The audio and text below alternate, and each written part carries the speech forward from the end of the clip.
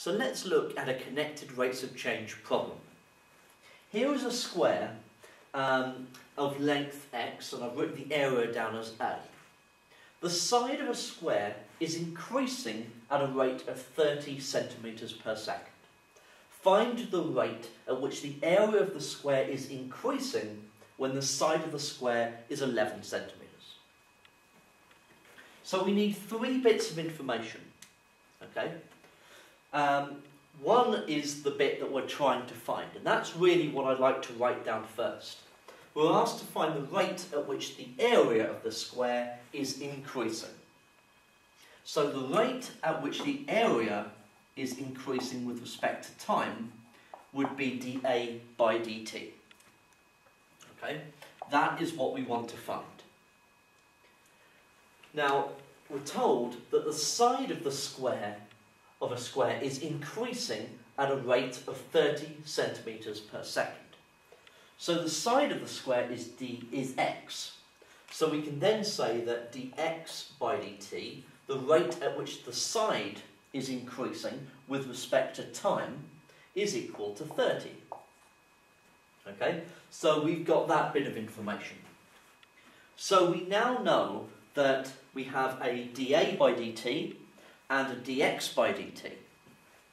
So in order to use the chain rule, we must have dA by dx and a dx by dt. We know what the dx by dt is, so we need to find this dA by dx. Now this is the rate at which the area is changing with respect to the side, with respect to x. So we know that the area of a square would just be given as x squared. Okay, so x times x. So dA by dx would be 2x.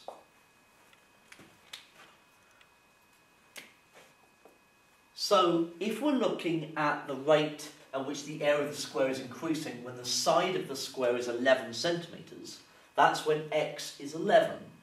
So dA by dx when x is 11 is 2 times 11, so 22. And dx by dt was 30. Okay, so 22 times 30, which would give us 660. Okay, so it would be dA by dt, so it's centimetres squared per second. Okay.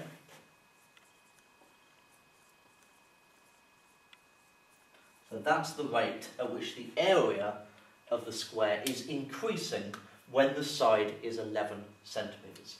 So it is increasing at 660 centimetres squared per second.